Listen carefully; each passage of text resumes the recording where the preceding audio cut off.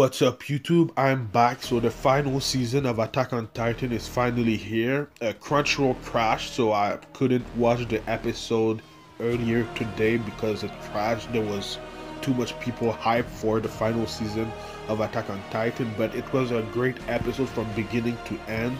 Obviously they said that it's gonna be a 16 episode season, but because the manga isn't even finished yet, it's gonna be probably more. There's probably gonna be a part 2 of this season, so I can't wait for that. But man, it was a great episode, and the way that it started was amazing. There was just that kid named Falco in the middle of a battlefield, just talking to the birds, saying to get away because it's not safe where they are. So I just thought that the way that the episode started was great. Falco was then saved by his older brother Colt, and he's actually the one that is going to inherit the Beast Titan from Zeke, because we all know that the Titan shifters only have a 30-year lifespan, so before they actually die, they're gonna get eaten by somebody else, an Eldian, because only the Eldians can actually transform into Titans. So that was quite interesting, because this episode was basically a war between the end of a war between the Malians and the Mid-East Alliance. So when they said that, it made me think of the Middle East, in our world. But anyway, yeah, that was great because the Malians are in control of the Eldians, so basically the Eldians fights for them. So that was quite interesting that some of the kids that we met are actually candidates to become Titans later on. So one of the girls, her name was Gabby, and she's actually wants to become the inheritor of the Armored Titan. Reiner has the Armored Titan right now, so that was quite interesting. So they're basically picking kids from the Eldians and training them and indoctrinating them to their laws, to their philosophy, and then picking them the best warriors to become, a Titan, which is interesting. We kind of already knew that because of season 3 and what Eren and Mikasa found in the basement, so we learned that last season. But it's kind of interesting that they're in camps. The Eldians are in camps, kind of like the Jewish people were in camps when the Nazis were reigning war, from 1939 to 1945. So that was kind of interesting. But something that we need to talk about actually is the Titans, especially the Titan shifters. So this Titan right here, I don't know the name of the Titan, but it's pretty cool, man. His face is basically bones, and then he has a beard and everything like that. He's pretty cool. He's pretty fast and quick and agile, so he's a pretty cool Titan. But something that I didn't like about this week's episode, and I don't know if it's gonna be like that for the rest of the season, is that the Titan shifters actually are kind of CGI compared to the other season. And I know this season is not by Wit Studio, it's by MAPPA, so the animation crew, I'm guessing, is a little bit different, and the way that they do things is different. So the way that like the Armored Titan or the Cart Titan or any other Titan shifters like the Beast Titan are moving is different, because it's made differently by the animators, which I guess I'm gonna get used to, but right now I don't really like it. The CGI thing and anime is not really my thing, but I guess it will get better. I don't know. Anyway, something else that we need to talk about is that girl that we met with the other kids. Her name is Gabby, and she's pretty interesting because it seems like she's the best of her class. She's the best warrior, and she wants to become the next Armored Titan. We all know that the Armored Titan right now is Reiner, and something that I find interesting about her is that she's pretty cocky, one, and she really wants to help the Eldians, because the way that she's been taught in the Malians government is that the Eldians are evil, or that the Eldians are the reason that the world is the way it is, so she's been indoctrinated a lot, and she doesn't really know what's going on, because of the way that she was taught.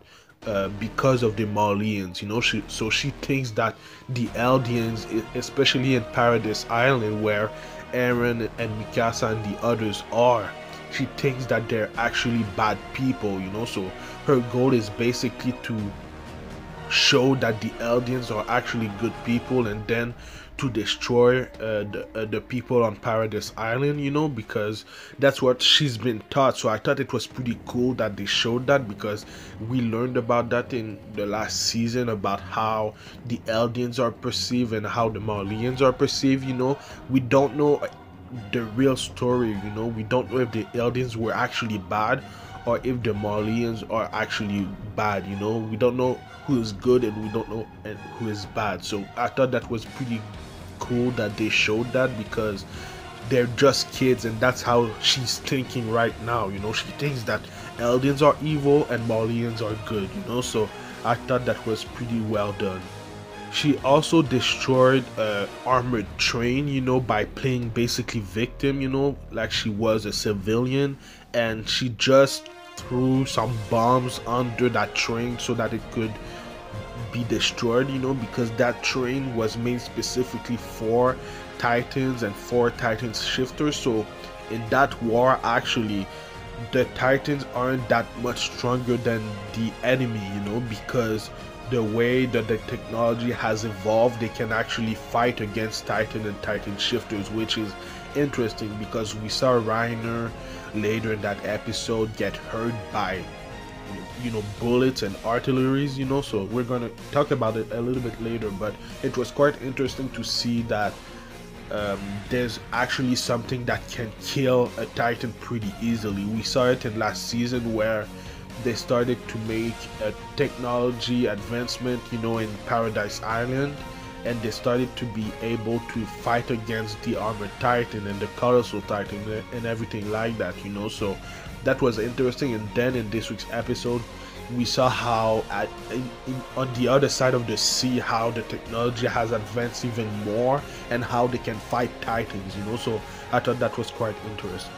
I really like Reiner's new character design, you know. He's a little bit different. He seems a little bit older. He has not a beard, but a start of a beard.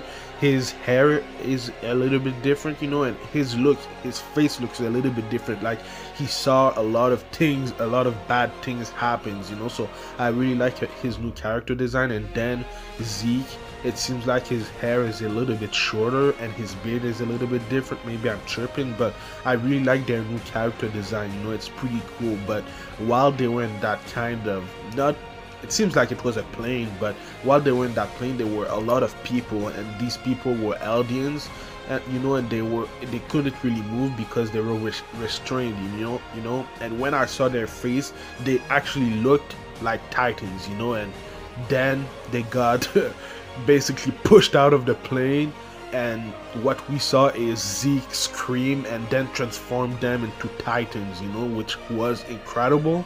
And it's a pretty good plan, you know, because they were just thrown out the plane and then Zeke transformed them so that they could destroy everything that was in that city, of that Midis Alliance city, you know, which was amazing, man. Just seeing these Titans you know, being thrown out of the plane like that was something crazy, but it was a great plan.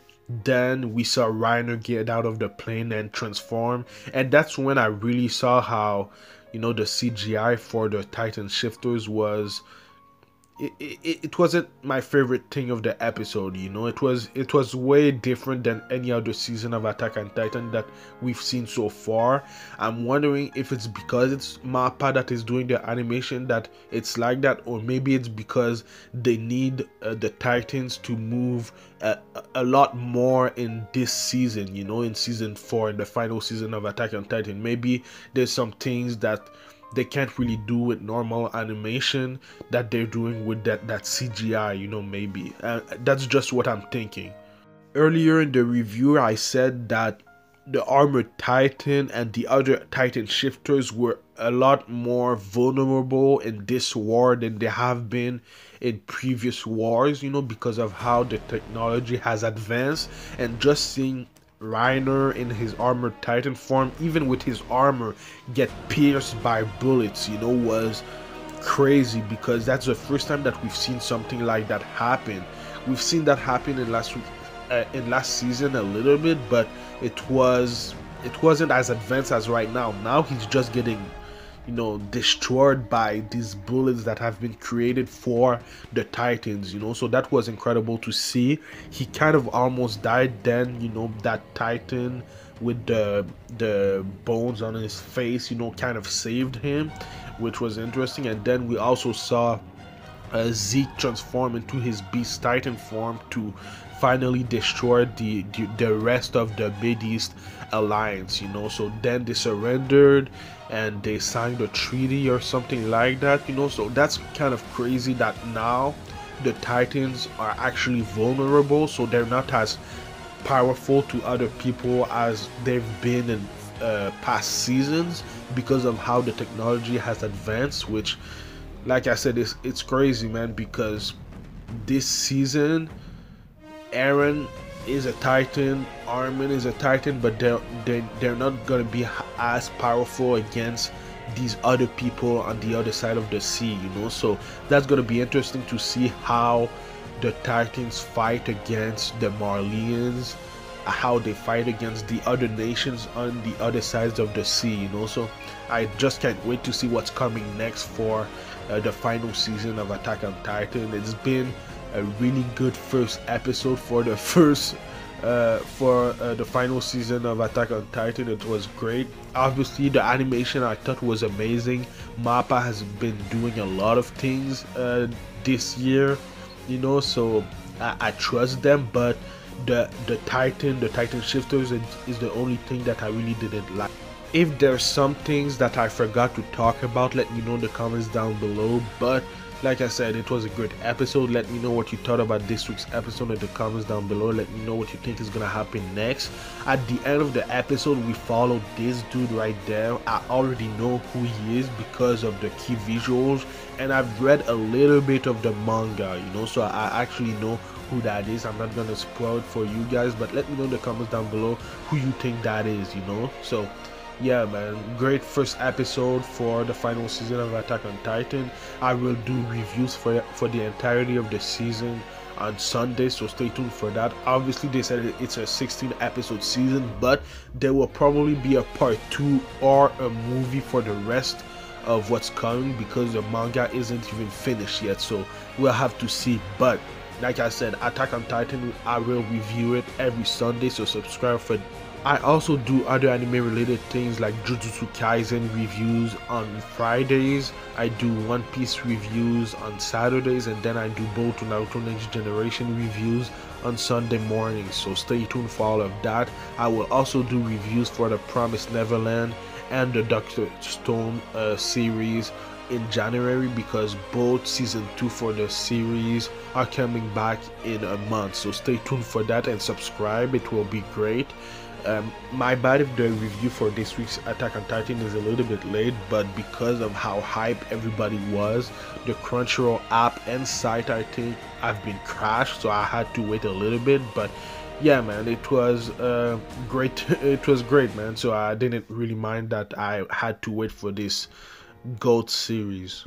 One last thing that I wanted to talk about was the new opening and ending, because it was polarizing, you know, on Twitter, especially because the opening was okay, you know. It was probably the weakest opening of them all, and I'm saying that when I said that the first opening of the third season was weak, then I actually appreciated it. It was pretty good, but this opening for season 4 of Attack on Titan was pretty weak in my opinion, you know. Even the visuals weren't that great in my opinion, but yeah, man, the ending was a lot better. I actually liked it. But yeah, that's the only thing that I wanted to say before, you know, I actually ended this review. And follow me at Anime Specialist on Twitter and Instagram, man. So thank you for watching, and I'll see you in the next video. Anime Specialist out. Peace.